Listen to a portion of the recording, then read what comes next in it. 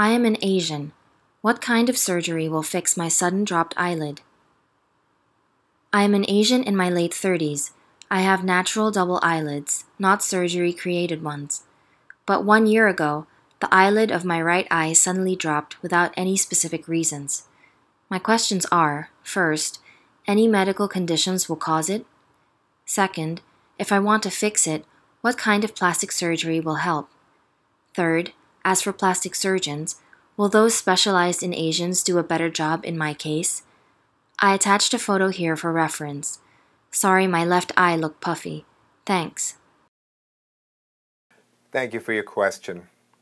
You state in your question with the photo submitted that you are someone who is in your late 30s, you had natural double eyelids without surgery, and that you state that approximately a year ago the right eye drooped and you'd like to fix it. And so your question is, how do you do it, and should you go to someone who specializes in Asian eyelid surgery? Well, I can certainly give you my perspective and suggestions based on the photo you submitted.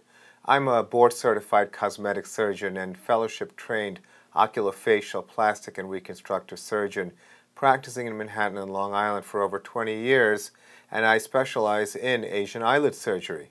So I can certainly give you an idea of what you've experienced, how I would suggest considering repair, and of course my opinion about specialization.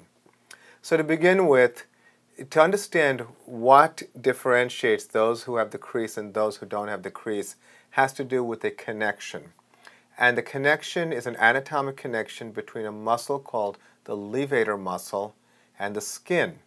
So the Asians, people who are Asian who have a crease have a more defined connection between the skin and the levator muscle. So for someone like yourself, it was naturally occurring, most likely what's occurred is that that connection has gotten a little bit weakened.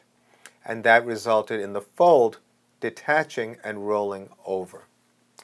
So if you want to make the eyes more symmetrical, you have essentially two options. One is called an incisional blepharoplasty, and the other is called a non-incisional Asian blepharoplasty. If you want to achieve symmetry, then most likely you're not interested in doing anything to tighten the skin in a way so that the crease looks more sharp and defined. But in that scenario, you can probably benefit from a non-incisional approach. A non-incisional approach basically means what we're doing is we're entering the skin at critical points along the natural crease that we want to develop. And we pass stitches in a way through the skin and engage the muscle in a way that creates kind of a connection. And those connections lets the skin fold in and creates the effect of a crease. Now, of course, with the absence of a physical exam, it's a little bit difficult to be more definitive. But basically, the distinction I make between making the decision between an incisional versus a non-incisional has to do with excess skin and, in some cases, excess fat. So, with that being said, I would recommend you meet with the doctor, and I would say that as a specialist myself, that I do have a bias. That we're all capable. Every doctor who is properly trained is capable of doing a lot of things. But with time, we all identify things that we're very, very good at and do a lot or focus on, and there are things that are maybe not as good at because you haven't put in the same amount of time. So I feel that specialization, and from my experience of 20 years in practice, my comfort and familiarity with Asian eyelid surgery is going to be greater than someone who doesn't do Asian eyelid surgery with consistent frequency and focus. And that's just a matter of putting in the time. It has nothing to do with one doctor being smarter than another.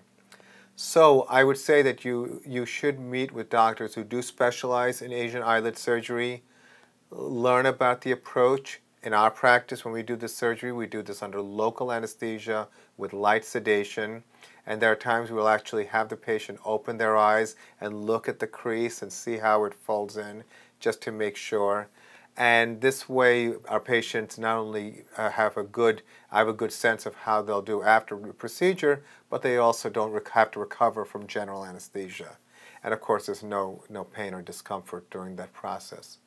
So I would recommend you meet with doctors, again, doctors who specialize in Asian eyelid surgery, learn about your options, and move forward. But I think that this whole concept should hopefully make more sense now that you understand why the eyelid probably is the way it is, and what occurred about a year ago. So I hope that was helpful. I wish you the best of luck, and thank you for your question.